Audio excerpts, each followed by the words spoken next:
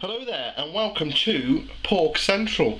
Today we are going on a porcine pleasure cruise and we are going to make a great British classic that goes well with beer, cider, and it's the great British pork pie. One of my viewers out there requested this video. You know who you are. Alright, the moose. How's it going? Well, here it is. We're going to make a proper pork pie. And we're going to start off by making a hot water pastry. We're going to use two fats. We've got butter and lard. I mean, some people use all butter, some people all lard, but we're going to use, you know, half and half, so it's 100 grams of each. I've got 500 grams of plain flour, and there's 2 skinheads buried in the sand there, so that's the 2 eggs we need. And I've got 200 ml of water, and that's one of the first jobs we're going to do. We're going to get that going. And then for the filling, we've got a mixture of meats. We've got 250 grams of bacon. You can use streaky, it's just I've got some of this lovely home cured and it's smoked as well. I've got 250 grams of belly and I've got a kilo of shoulder. Now we're going to dice half, we're going to mince half. I'm going to mince the belly and we're going to dice the bacon, and I'll show you what we're going to be doing, because you've got to get it really small to add texture. I mean, I know you could mince it all if you wanted to save time, but you know, you're making an artisan product here, a little bit more time, you're going to have a top product. So I know it's a bit of a ball ache because they've got to be about 5 mil, but it will pay dividends in the end. Then obviously we're going to jazz up our meat. We've got some white pepper, black pepper, sage, thyme, some mace, some cayenne, salt, and then to finish off we're going to add the good important bit, the jelly. I've got a good chicken stock here and some gelatine to set it. Normally I would have a ham stock from one of my hams that I do, but you know, this was off the cuff. I thought I need a pork pie, it's raining outside, it's comfort food, so let's do it. So first of all then, I'm just going to show you what to do with the meat. So what we're going to do then, I'm going to take half of that shoulder and I'm going to mince the 1/2 on a coarse plate with my belly. The rest I just cut some slices. You want to cut these quite thin if you can, because you need to dice them really small. And you know, this is going to take a bit of time, like I said. You know, don't worry about the fat in it, we need the fat, but you're looking at sizes like that.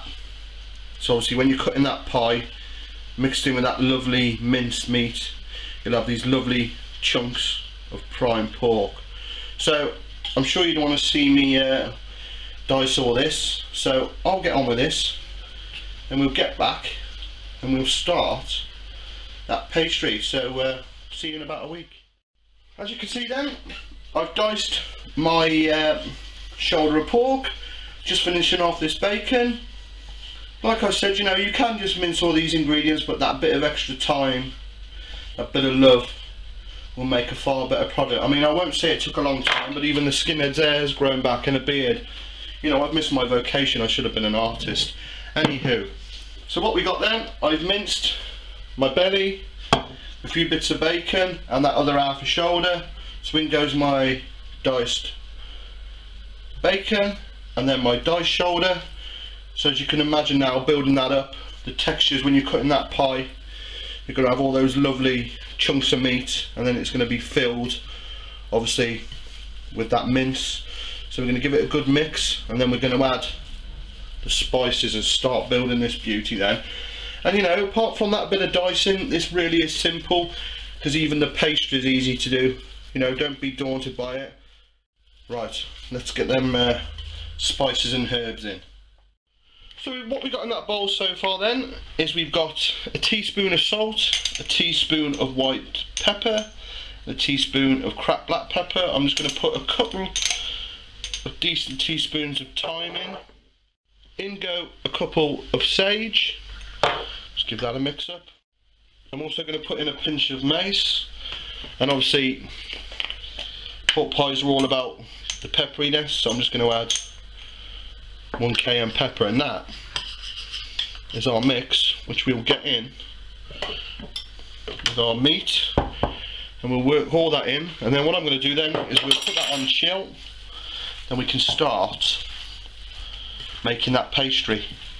So you know, you can make this the day before if you want to do it in half, you know, saving time. So do this one day, chill it, make the pastry, job's a good one. So I'll give that a mix up and we get on to the pastry. So making this dough then couldn't be simpler. 200 ml of water, our mixture of fats, 100 of lard, 100 of butter, so we get them in till they're melted, and then our eggs. Let's get cracking.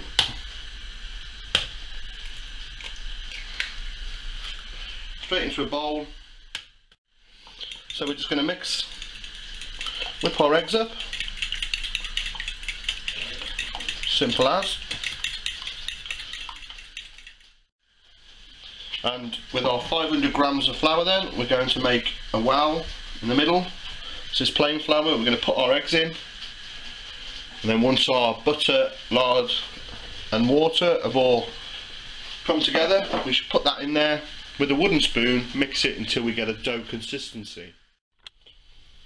So our fats and our water have all melted, so what we're going to do, tip it into the centre. Like I said, with a wooden spatula or spoon, just gently go around and mix it in until you get a dough consistency, and it won't take very long this. And once we reach that consistency, what we're going to do, just knead it very quickly, and we'll get that in the fridge then for at least an hour to chill, you know, so we can work it, because you'd have a right game on if you tried to work this while it was hot. And that pretty much is how you get that fantastic crispy, fatty base and sides of a gorgeous pork pie. I mean, you can't beat this combination. You've got that lovely dough crust, that pork pie mix in the middle, all those meats, and then that beautiful jelly. It's a win-win situation. As you can see then, that comes together quite quickly. So we've done as much mixing as we can with the wooden spoon. Now just get your hands in, move it around that bowl until it becomes smooth, silky. You know, give it a little knead. Take out all your frustrations. I shall keep working this, and then it's just a waiting game then, waiting for this to cool down and we can build this and get it in the oven. So there's our lovely dough then, looking nice and silky. Cover it with some cling film. Like I said, we let that rest for an hour. It's all gravy, baby. Okay, it's time to do the dough. Take it out. This is still a bit warm, this one. What I'm going to do is roughly take about a quarter for the lid. Put that to one side, and then I'm just going to roll this out, because you should be able to mould this up the side of your cake tin, which is what I'm using with a loose base. I've got a 20cm cake tin, which I've liberally greased with some more lard. You can never have too much lard in your life. What I'm going to do, I'm going to roll that up. As I say, this is a bit warm still.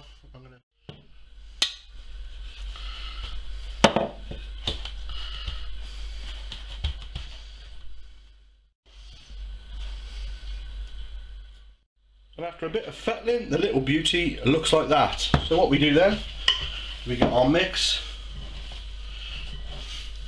another final mix in the bowl, and then we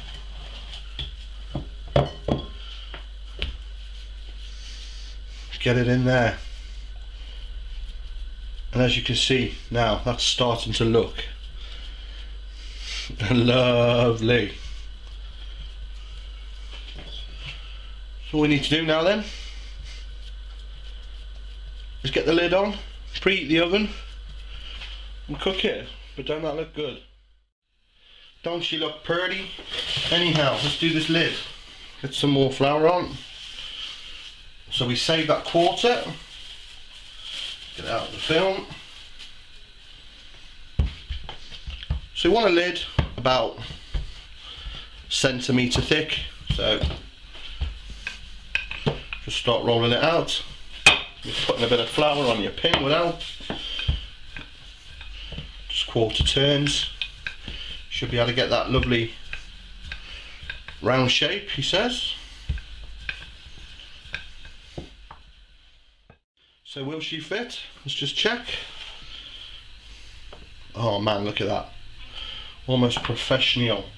Just some water then, pastry brush. Just wet the edges. Put on our pastry. Join the two bits together.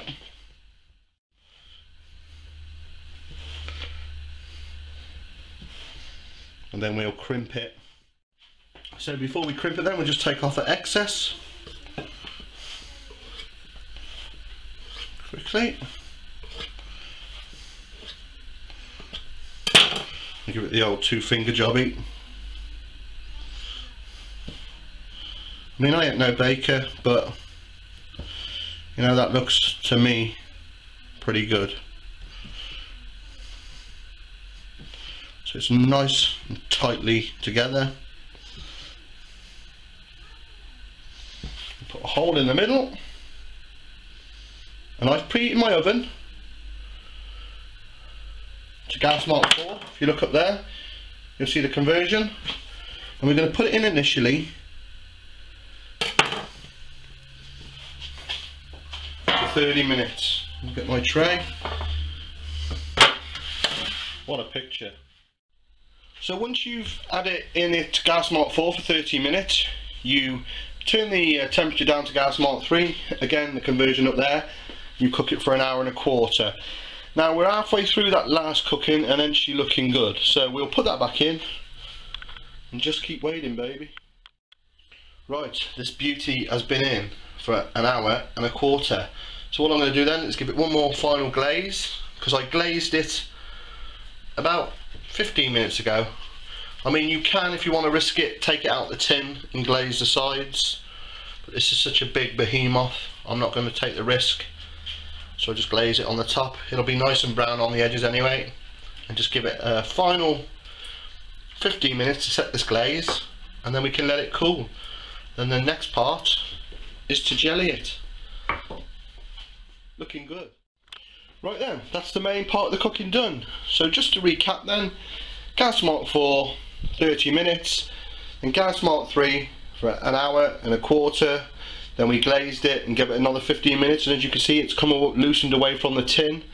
So that's what will be happening inside there. Now that meat would have rendered a bit, and they'll be left with a space which we're going to fill with jelly. So we've got to let that cool now to almost cold, slightly warm.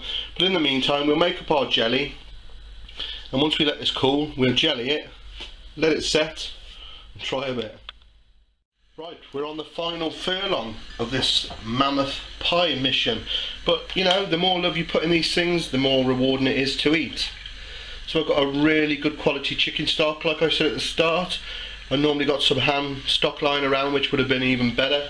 So I'm using 300 mils. Just going to put it into there. I just want to warm it through. I don't want to boil it, so I'm just going to take a bit of heat out. And you can use gelatin leaves now.